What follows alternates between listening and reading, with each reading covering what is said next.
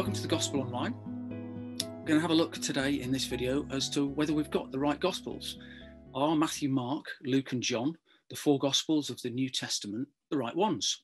Or should some of the alternatives that have been discovered be included in the New Testament alongside Matthew, Mark, Luke and John? Do they have something to tell us about the life, teaching and actions of the Lord Jesus Christ? Should we be reading them alongside each other? Or are Matthew, Mark, Luke and John the right ones? So when we say the right Gospels, are Matthew, Mark, Luke and John actually the ones that most accurately, of all the records that there are, of all the Gospels suggested, the correct ones to teach us about Jesus, his life and his teachings? Or should we give the alternatives a chance? And that's what we're going to have a look at in this video. We're going to have a look at the difference between the two. A bit of background first. There are loads and loads of documents which have been found, some of which have got the word gospel attached to them. These documents potentially give us a fresh look at Christianity and Jesus Christ himself.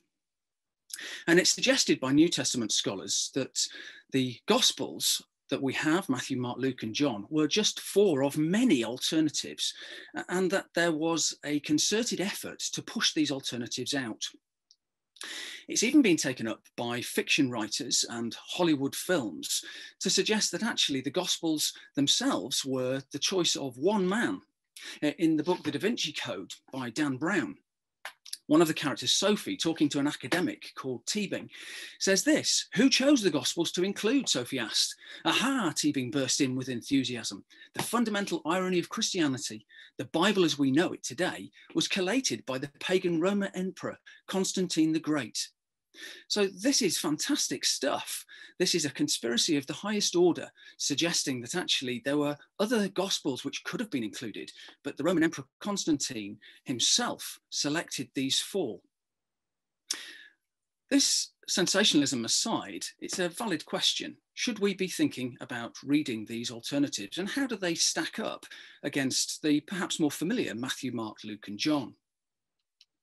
So what are the alternatives to the four?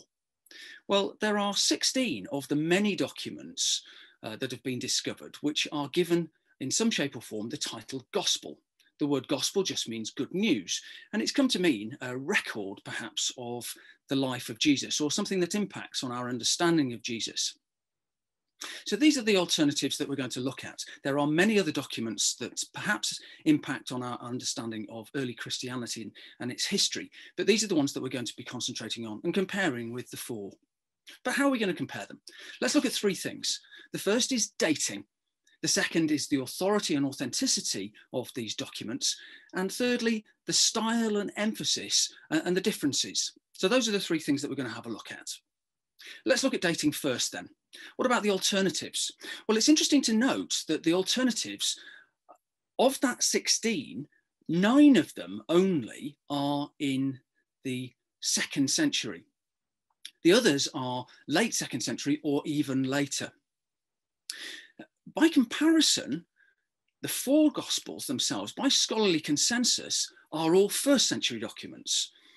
They range from 70 AD for Matthew up to 100 AD for John. And there are some scholars that would suggest that they're even earlier, that most of the Gospels were around before AD 70. The point of this is that there is a difference, substantial difference between the two. Matthew, Mark, Luke and John essentially are eyewitness accounts, or records of eyewitness accounts. Matthew and John being disciples of Jesus himself. Whereas the alternatives are much, much later efforts by people thinking about what was going on in Christian terms. It's even suggested that the top 4 on the right of that, of those column, are actually different versions of Matthew or Luke. So there's potentially a 70 to 100 year difference between these Gospels. The one being eyewitness accounts and the others being secondary attempts to record something of Jesus, maybe 50 or 100 years later than the other Gospels. Well, what about the authority of the four? By the time we get to the late 2nd century, we get lots of writings by the early Christian fathers. And one of those was one of the bishops, a bishop of Lyon in southern France, in Gaul as it was then, Irenaeus, who writing in around AD 180 talks about the Gospels, and it's only 4 of them that he includes in his list, and they are the commonly known ones: Matthew, Mark, Luke and John. And he discusses the Gospels. He refers to others, but he considers only these 4 to be authoritative and the ones that he would refer to himself. There's the Muratorian fragment, which is found in Italy. So we move across Europe now. And this, by internal evidence, is dated around AD 170. And it's a partial list of books that were considered authoritative in around 170 AD. It's only 85 lines long, and it's ends abruptly, and it's cut off at the beginning, but it starts with a list of New Testament documents discussing, again, the emphasis on being eyewitness, which nevertheless he was present. And so he placed them in his narrative, talking about the second gospel, which isn't named, but the third one is, and so is the fourth. The third book of the gospel is that according to Luke. The fourth of the gospels is that of John, one of the disciples. So this very early list of books which are accepted as being authoritative to tell us about Jesus Christ and his teaching and the teaching that comes after includes Luke and John. And the other 2, we are presuming in this list, would have been Matthew and Mark.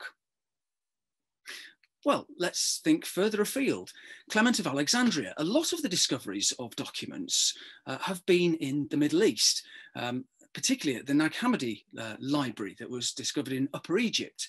And Egypt seems to be a source of many of these documents due to the climate. It's nice and dry, and papyri last and have survived.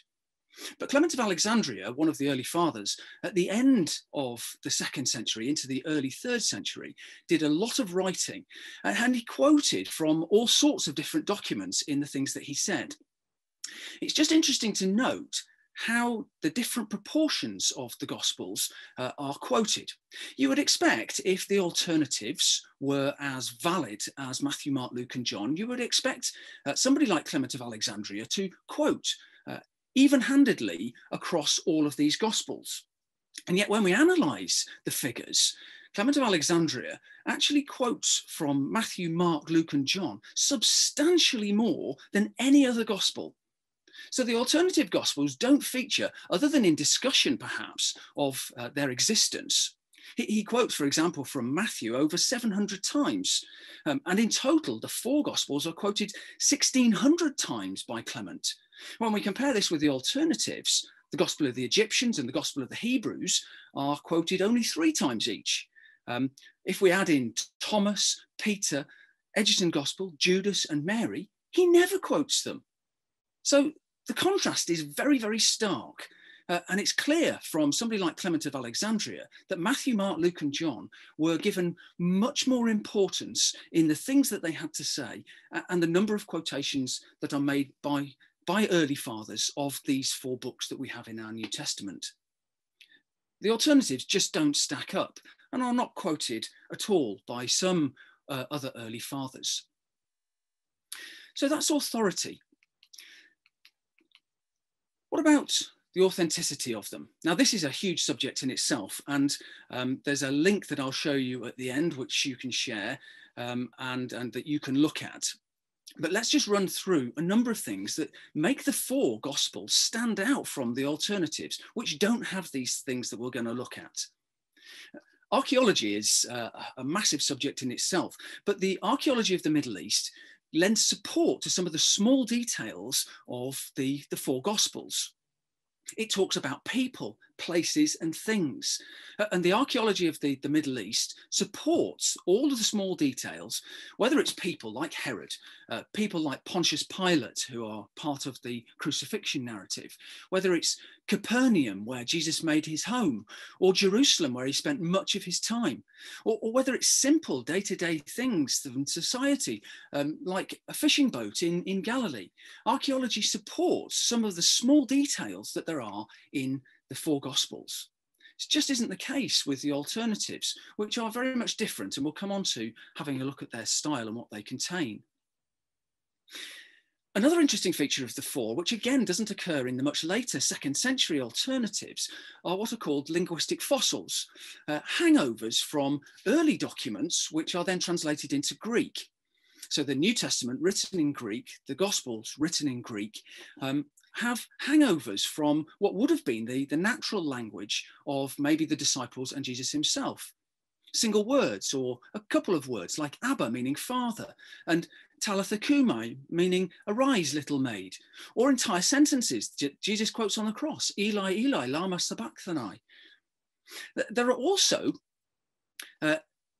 linguistic hangovers, plays on words and puns, strain at a gnat, a gamla, swallow a camel, a camla. It just isn't there in the Greek and it doesn't translate.